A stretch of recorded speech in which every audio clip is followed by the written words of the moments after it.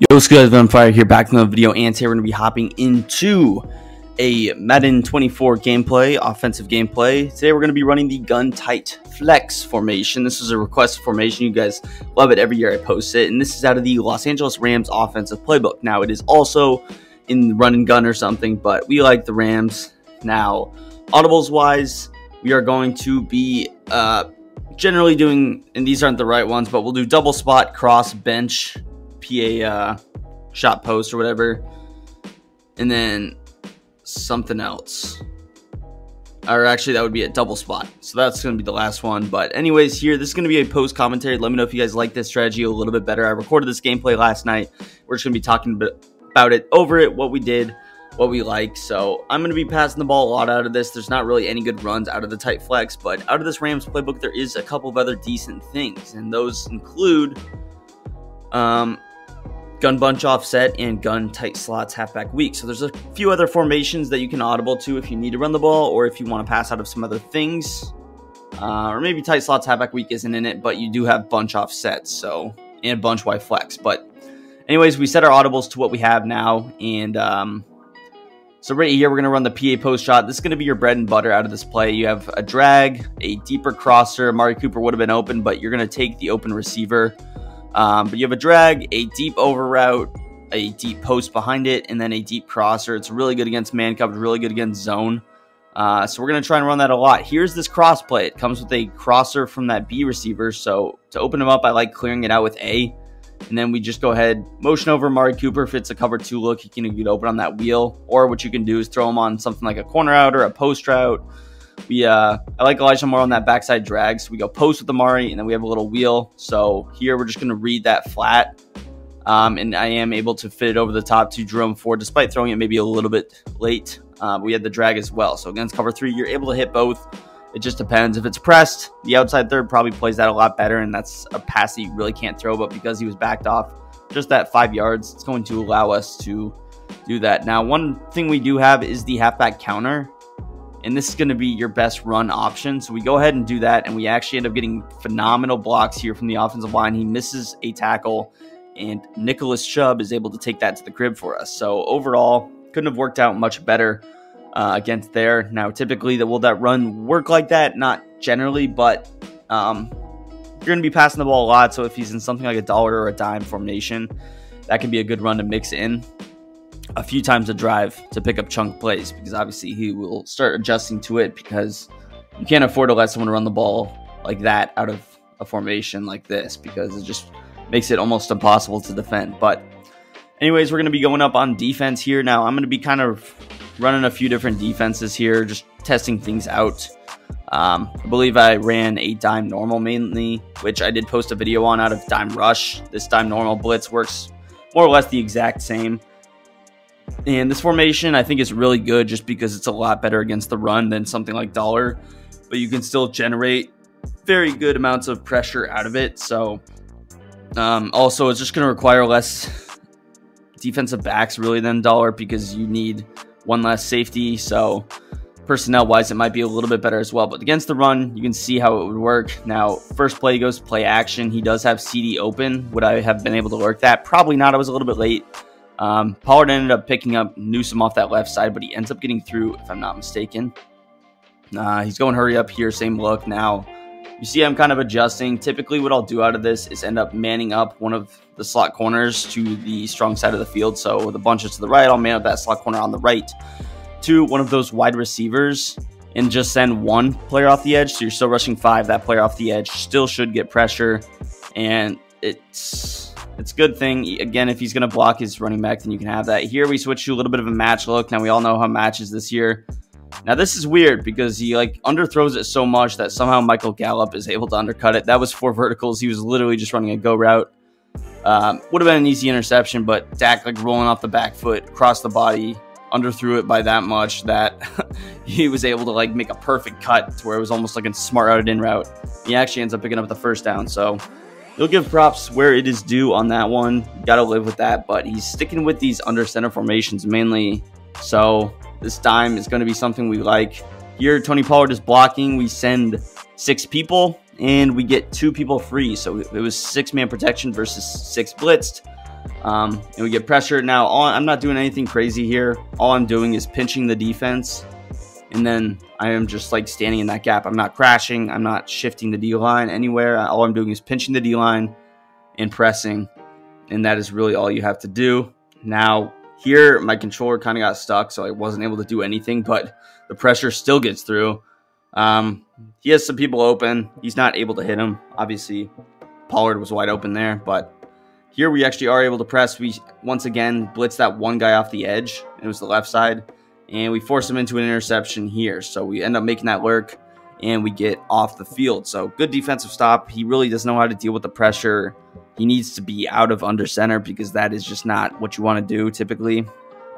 But nonetheless, we're back on offense here. I'm going to go back to the PA post shot. Again, you have drag with A. He's wide open. B might have been open, but I'm trying to go over the top to Amari Cooper, and he kind of sells here. We get a weird animation. I thought he should have caught it. Maybe I should have possession caught or something.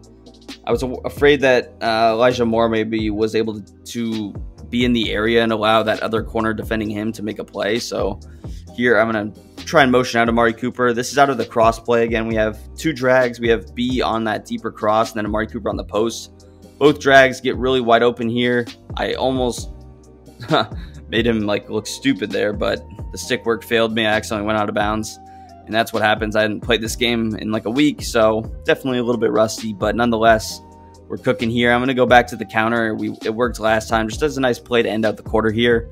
Micah Parsons goes flying, but he does get a few sheds, some help from a few other players, and overall, that's going to end the quarter. So again, it's a really hit or miss play. You're not going to be able to get many 4 or 5 yard gains running the counter. It's really going to be 10 plus, or you're going to lose yards or just get hit at the line of scrimmage type of thing. Keep that in mind.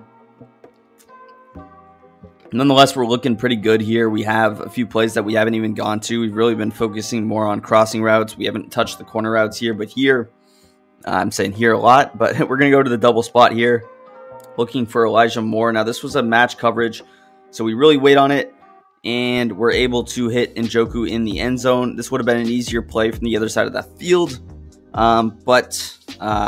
and again, it would have been easier if I would have motioned out the streak, but I was hoping it was a cover too, and we would have been able to hit him. But nonetheless, we hit it late. He's a big target, so we're able to just go up, make that catch, and the patience does it pays off there because, you know, we were able to wait on it. If we throw it early, it's probably an interception, but because we waited on it, we were able to take advantage there, and we were able to throw that touchdown. So we're looking really good on offense. He hasn't shown any stops at being able to defend us, which you definitely love to see. Now here we got a little kick return. Overall, defensively, we still are in a good position because we haven't had to show really anything, honestly. The fact of the matter is he hasn't been able to move the ball, so we haven't had to go into any crazy defensive adjustments or switching coverages, things of that nature. And if you're able to not have to do that, it's really good because the longer you can go in the game without having to show your hand, it's going to be better off, of course. So that's kind of what we're doing here. He tries to go deep.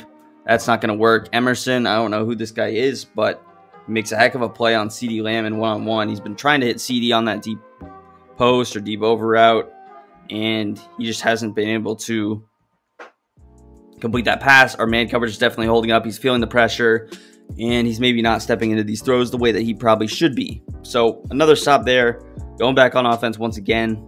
And here we're going to go to a play called slot curl, and I thought he was actually quitting here, which kind of would have been a bad spot because only 9 minutes into the video, we would not have been able to, I would have had to play another game, and if that game goes like the distance, then you're in some trouble.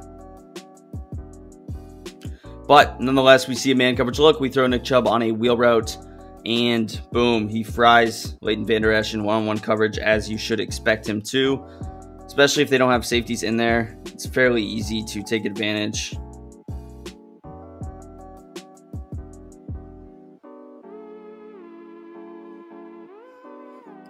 So we're up 21-0 here. We're in a pretty good spot, and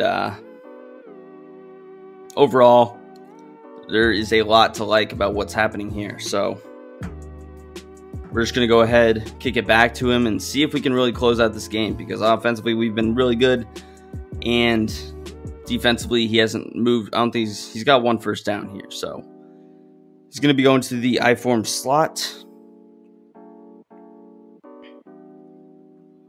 And here I'm going to switch up to dollar, just switching up the defense.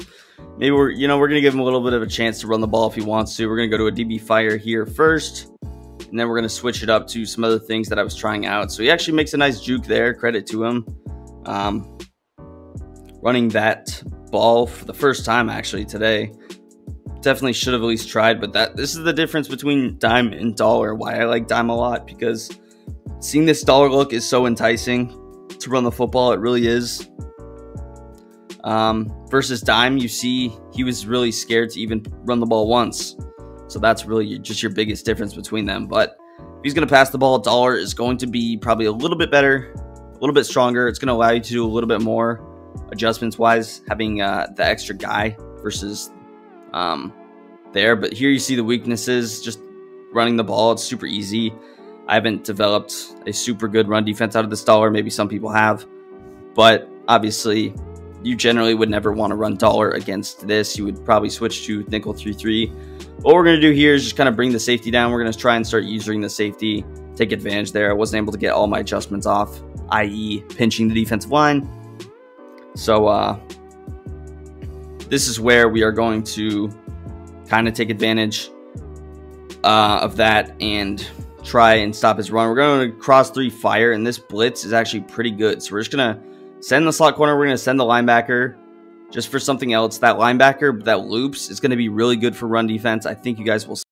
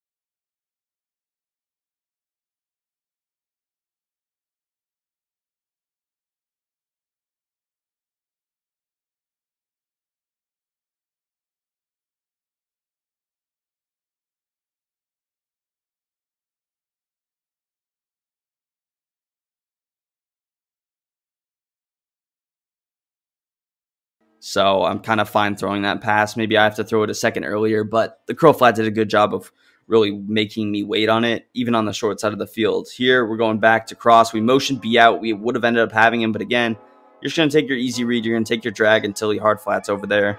So this is always my advice. Throw the drags, throw the flats until you can no longer do it. It's not the most exciting thing in the world to do, but it's something that you have to do if you want to open up the long ball. So here we try and open up a few things with the flat. We have a wheel route. We have a deeper post with X. RB and X would have ended up being wide open, but we just hit Nick Chubb again, get him his 3rd touchdown of the day, and really take control here. 28-0 in the first half. The offense has been very high-powered. Defenses definitely gave us some short fields, helped us out a little bit, which I would have rather drove the long distance so you could see a little bit more plays, but it's the way she goes, you know. So kick that extra point in there. Let me know down below if you guys enjoy this style versus a live commentary. I did do a few live commentaries. I don't remember exactly which ones they were, but they were kind of the long, full video live commentary.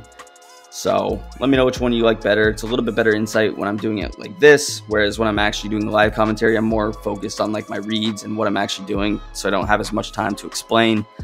Obviously, you know, you're focused, so it's tougher to do that.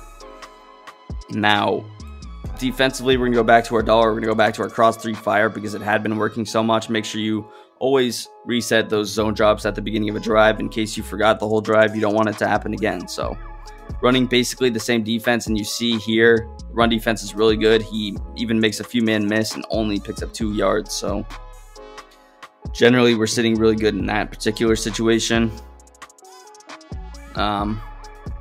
He's sitting in this I-form slot. He's going to go play action here. He maybe has Cooks, but our curl flat does a really, really good job there of playing both the flat and the kind of post or corner out. So it definitely makes it challenging for him to do that. Again, he's really trying to look at deep. So here we're going to send a lot of pressure. He's going to actually run the ball. I'm fine with that. Maybe he wants to make it 4th and manageable, which he does. So right here, we'll see what he wants to do. Is he going to run the ball? Probably not. But he is using a ton of time if he's actually trying to score on this drive.